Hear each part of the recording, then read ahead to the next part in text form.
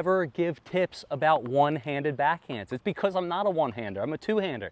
But if you want the best tip in the book for the one-handed backhand, if you keep the racket on the left side of the letter V, you will get consistency.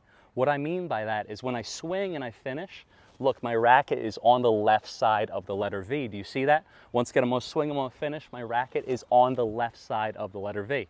If I'm a left-handed player, it's going to be on the right side. But what that does is that keeps the racket in the proper position where I hit.